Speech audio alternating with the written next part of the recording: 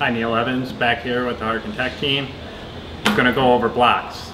To start off with, we've developed and rebranded some of our T2 blocks as fly blocks. The fly blocks are us listening to our customers. The small foiling boats like moths and some of the catamarans and trimarans that are out there now require very high load blocks because of different loading factors, and it's a new world. So what we developed was off of our lash-on line out of our cargo blocks, the T2 line, we've developed this fly line of blocks.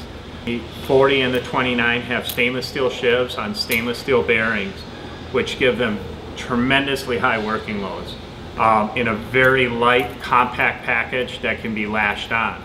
Like I stated in the last video, lashing on is a great way to do blocks because one, it's a very solid connection, and two, it allows the block to articulate and move to the load so that the load is always fair going through the block. There's no side loading, there's no twisting that can happen with a metal shackle or a fixed block.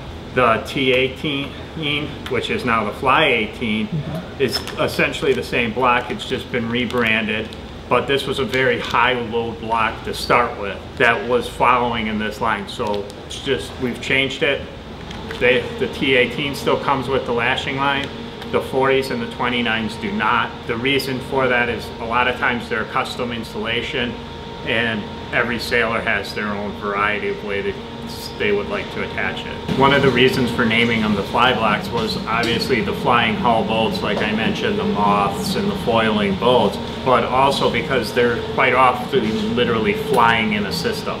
They're in cascaded veins where there's multiple blocks making up a system, and these blocks are just free hanging in that system. Though these blocks were designed for foiling boats, they aren't limited to it. We're finding more and more of our customers are finding real innovative ways to use these. Again, because they're a small package and they're very high loads, they fit well into cascaded systems.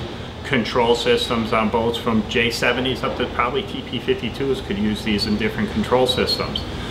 This 40, because of the stainless steel sheave and bearing system in it, has a working load of 1,435 pounds.